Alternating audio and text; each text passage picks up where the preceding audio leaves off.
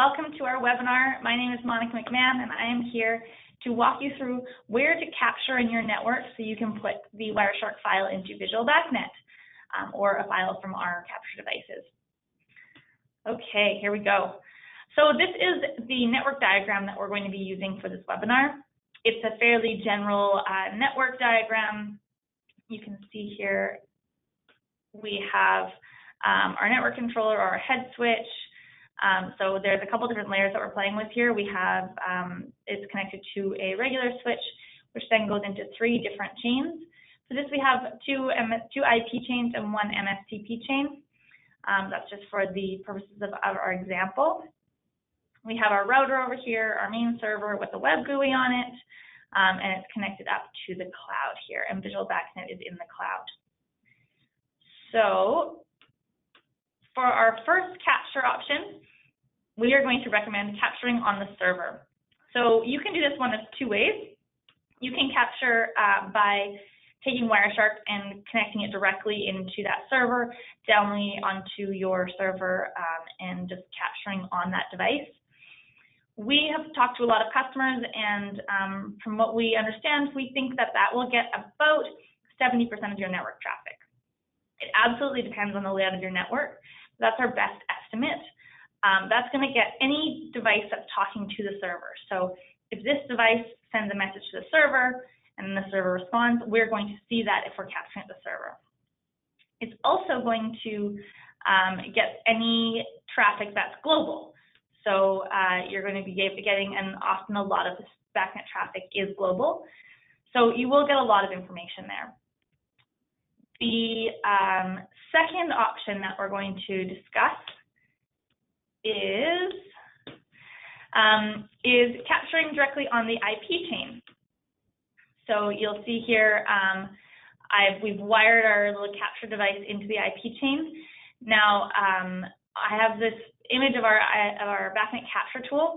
You can plug your computer directly into the IP chain and capture using Wireshark, or you can plug one of our capture tools. So our capture tools are a little computer that has the ability to capture, and they also have a built-in scheduler. So you can plug it in and you can have it capture every hour, or at 2 p.m. If you have an issue at 2:50, you're going to capture from 2:30 to 3:30. You can schedule it rather than you having to stand there and plug it in and hit start right at 2:30. Next place we're going to look at, and so if you capture on the IP chain, you are going to capture all of the traffic within that IP chain. You'll also likely get the broadcast traffic, but anything that comes through that chain, you'll see you will miss any traffic that's going down here unless it's broadcasted, and so that's going to get a smaller amount of your traffic. But if you have an issue on a specific chain with a specific location, you're trying to figure out which device is causing the problem, that's a great reason to go and capture on that IP chain.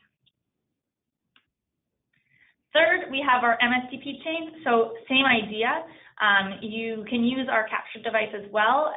You'll just need a different connector to wire it into the MSTP network. Or if you're using Wireshark, you're going to need the Steve card plugin for MSTP or add-on. And that will allow you to get the token passing of the MSTP chain. So that token passing, you cannot capture anywhere else other than on that chain. And that can be really, really helpful for minimizing the amount of taking ceiling tiles out and the hard work of actually going to those devices. So you can see all that token passing. A lot of the time we can distill it down and say, okay, these 2 devices or these 3 devices seem to be having trouble. We can go look at them, but we don't have to cut the network in half and see which side it's on and cut it in half more. It can save you a lot of time. So all of these capture devices that I've been showing you, they connect directly to Visual BACnet if you're using the Optical Capture tools. So if you have an outbound connection to port 443, they will send the data up to Visual BACnet, where you can analyze it and see what the problems are. Of course, if you're using Wireshark, you'll have to do that manually.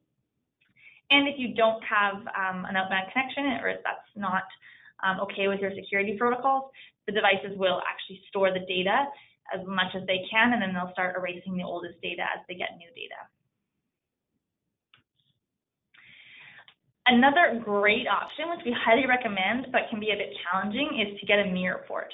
So if you can put a mirror port on one of your switches and mirror all of the traffic from all of your different IP chains, MSTP chains, you're going to see everything, and that will allow you to put a lot less capture tools throughout the network. However, you'll likely have to work with IT, and it can be a bit challenging, but if you're able to do it, it will make you a lot more successful. So if you get a mirror port, you're gonna plug that device right in there. And then the same thing goes for your router. If you can put a mirror port on your router, it really depends on the devices that you're using, but the same thing, if you can plug right into there, you're gonna see a lot of different information that you might not be able to get just from capturing on the server. One of the last things I want to go over here is if you have a device, so a Jace is an example, but any controller that sits right below the server and all of the traffic goes into it. So I've added this little blue box here as an example. And if you have a controller that sits there and the communication between it and the server is proprietary, but everything below it is BACnet, capturing on the server isn't going to be helpful at all. You're not going to see any BACnet traffic, because all that BACnet traffic is stopping at this bright blue device. So in that case, you can try and capture on that device depending on what controller you're using, or you're going to have to find different ways to capture throughout the network. So that will bring you back to the IP chain, the MSTP chain, the mirror ports. Those will all be good options, but you won't be able to capture above it. One last thing that I will mention is if you are putting for the server capturing, we have a Windows capture tool, and that can be installed directly on the server. You don't need the hardware to plug into it, and that also connects up to Visual BACnet and allows you to schedule and regularly upload capture files constantly. So these are all of the different places where you can capture to get information into Visual BACnet, and we highly recommend you using whichever ones work for you. Again, start at the server is my typical recommendation, unless you have something sitting right below that server, and then build out your network as time goes by. One final recommendation: if you have an issue on a specific IP or MSTP chain and you have to go out and you have to capture there, most of the time it is cheaper to buy a tool than to have someone go out there. So we recommend that first time you're going to have someone go and install that capture tool, but then if you leave it there and there's a problem in the future, it's already there. You're paying for the uploads if you have a site monitoring account, so it's easier to just leave it out there and capture that data all the time than to have someone go and bring it back and move it around, and that can save you some headaches in the future as well. Thank you so much, everyone, and have a good rest of your day.